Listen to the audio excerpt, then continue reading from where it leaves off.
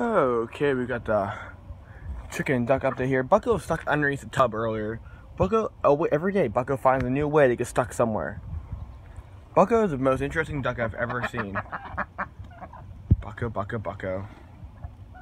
But I put a lot of grass stuff in there for them to eat since they're not really gonna be out here today. I have to go to work soon, and I can't be chasing them all around the yard.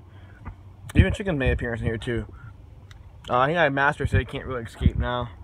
Yesterday they ended up escaping, like right after, like maybe an hour and a half after I did the video.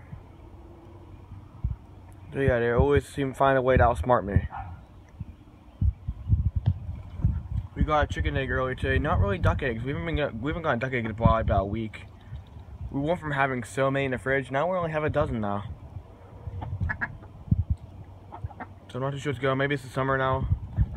But I think they'll pick back up once probably July, but hopefully I'm trying to hatch those eggs out from Bucko. Bucko fertilizing the ladies. Bucko, be careful, I'm choking on next. And those leaves. But at least they're getting their greens now. They love eating all the stuff in there.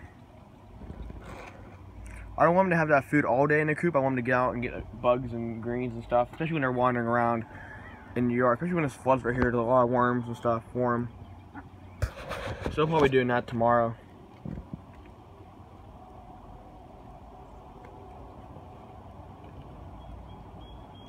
But yeah, it's supposed to rain a good part of the morning, so I'll probably maybe wake up early and walk around, and when the storms come around, they'll just be walking around. As long as it's not severe, they'll stay out here and walk around the yard and stuff. But if it's severe or anything, watches or warning anything, they go back in, because I don't want them getting hit in the head with hail.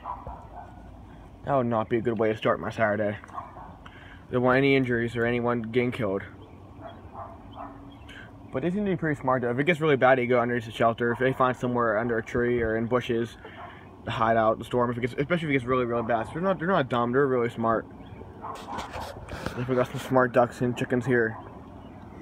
Still can't believe we lost one of the chickens. So we are gonna, when I get back from both my vacations in July, probably by the second week of July, she'll be getting probably a silky and probably another one too. I just want to keep a silky so we can hopefully hatch some eggs out from these guys. If that girl doesn't feel like hatching eggs out. She did last year a really good job. Not bad for her first time doing it. Got 6 out of 12 eggs. But I did make some mistakes myself. It should have been a higher number. But oh well, we gotta learn. It was my first time ever having a broody. So we'll learn from the mistakes there, and hopefully this time around we'll have a better hatch by one of these guys. So that's what's going on today. Let's be chilling here. You got some shade growing over from the new grapes are finally taking over.